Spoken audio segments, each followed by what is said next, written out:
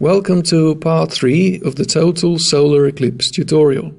We continue with the same file we worked on in part 2, having made the corona.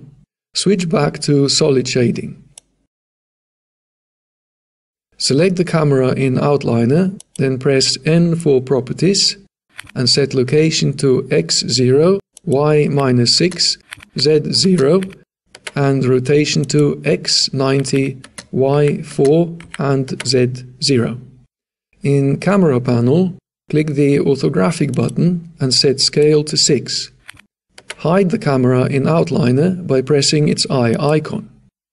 In render settings, we'll use the HD 720 preset for dimensions. For preview rendering, I'll set scale to 50%. Set end frame to 500, and for maximum compatibility, change the frame rate to 30 fps. To set the output destination, click the folder icon. I'm just going to enter the name directly in the field, tutorialmovie.avi. Choose a compressed video format from the pop-up menu. The usual choice is Octiora or H.264. I'll use AVI JPEG RGB quality at 90%. Set samples to 15, good enough for preview renders. Clamp direct 4, indirect 3. In light paths, refractive caustics off. Bounces are fine, but just to be sure, increase transparency, max and transmission to 24. In post-processing, ensure compositing is on. We'll use it for optical effects. Set dither to 1, preventing banding artifacts. In Node Editor, click the middle image button for the compositor. Click Use Nodes. Make some room, then add a glare node from the Filter submenu and drop it on the line connecting it.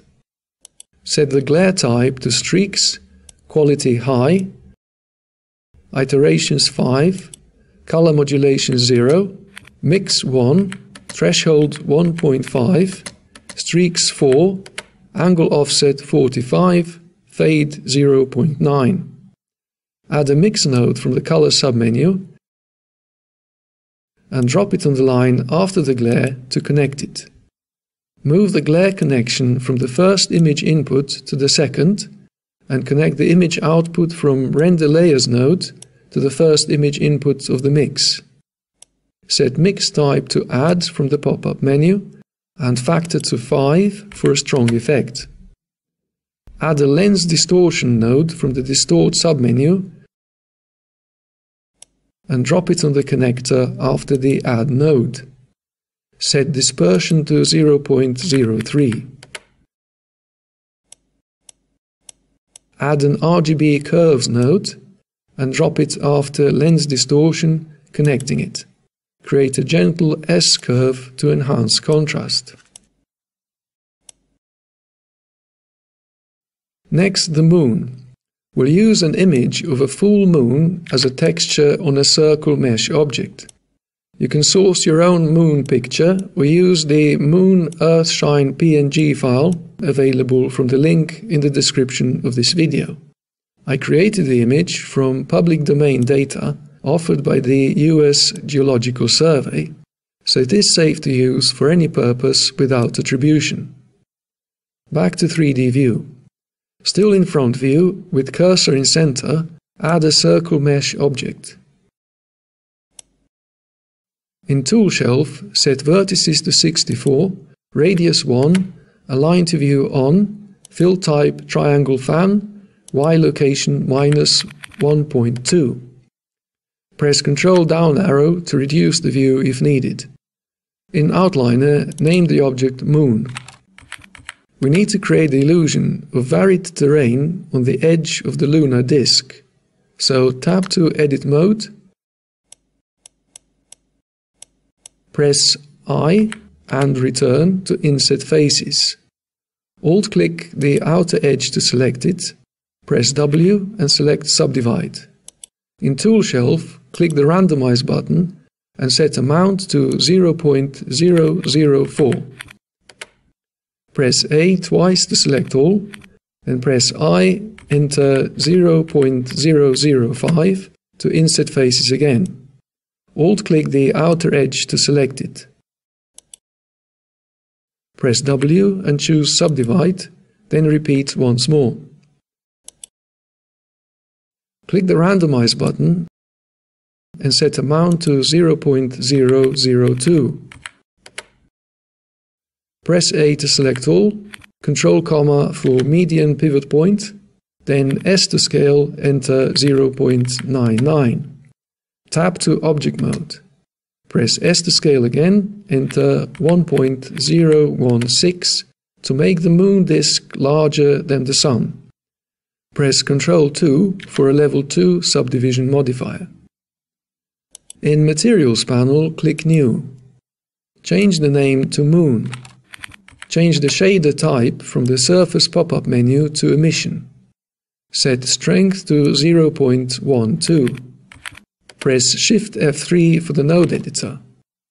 Click the material icon on the header. Add an image texture node.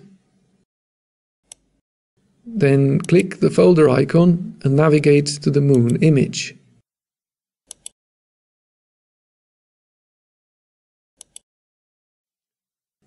Connect the color to emission.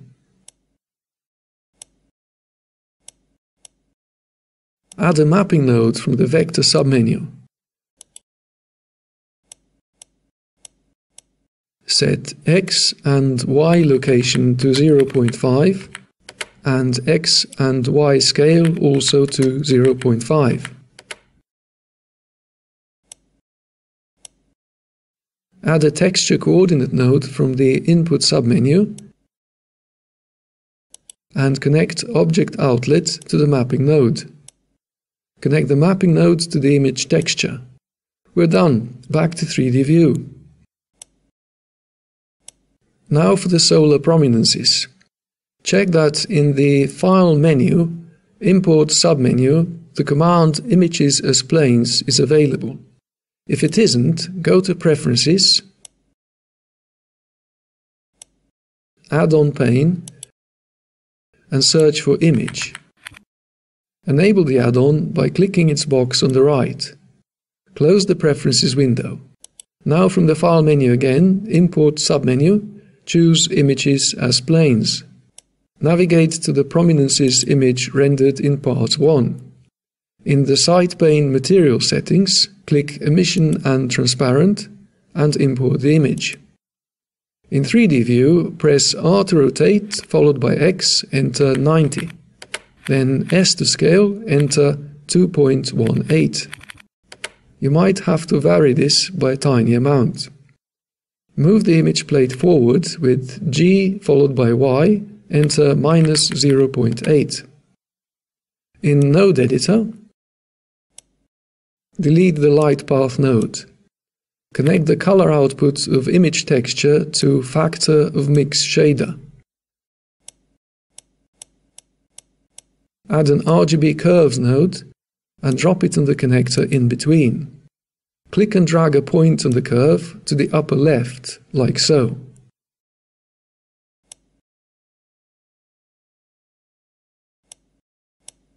Set emission strength to 3.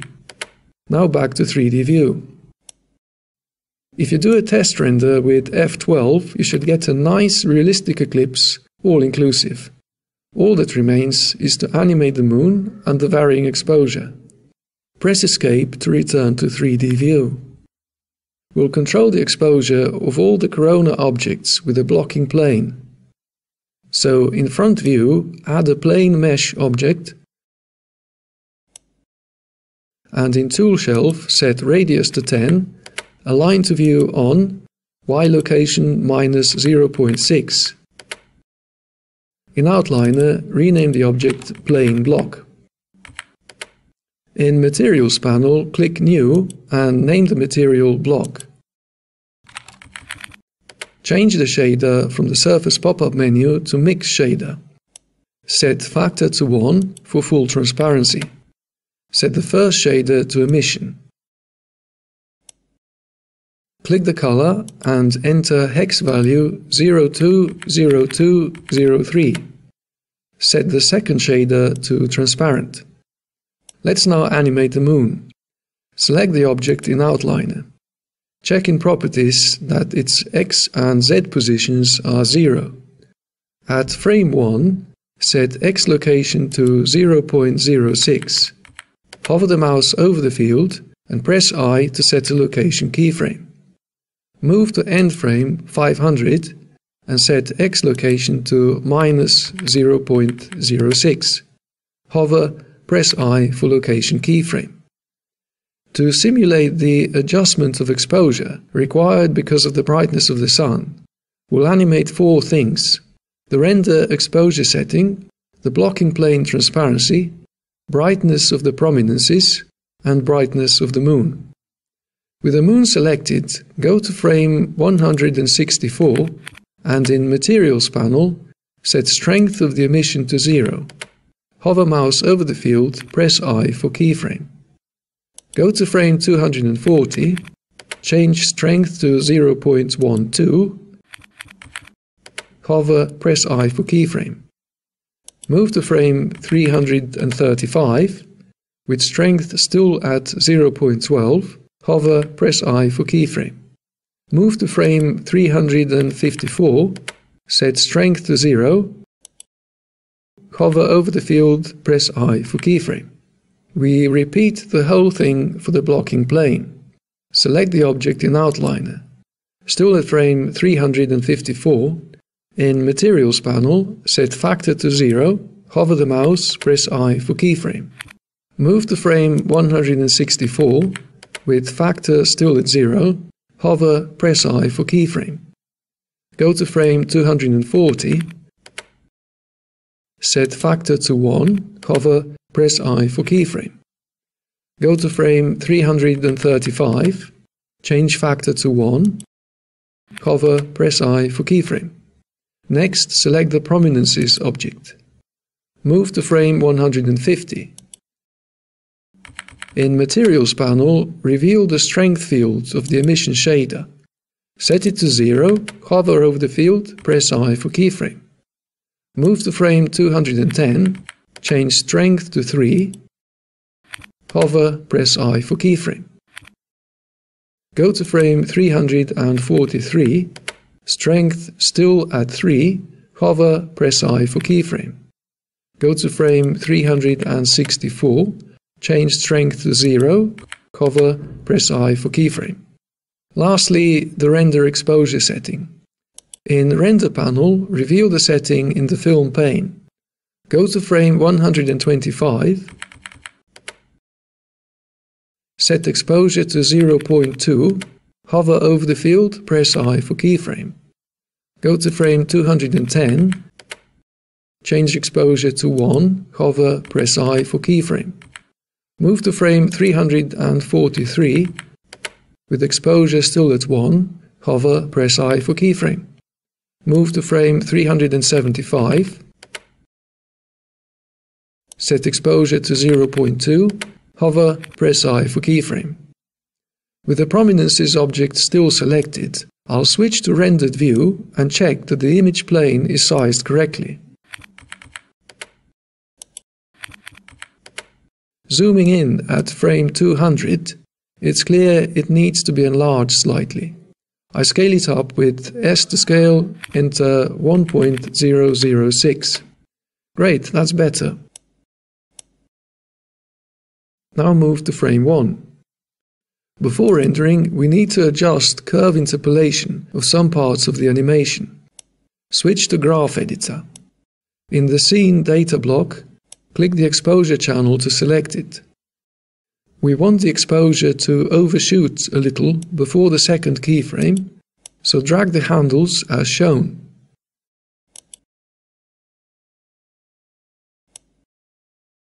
Next, click the pointer icon in the header.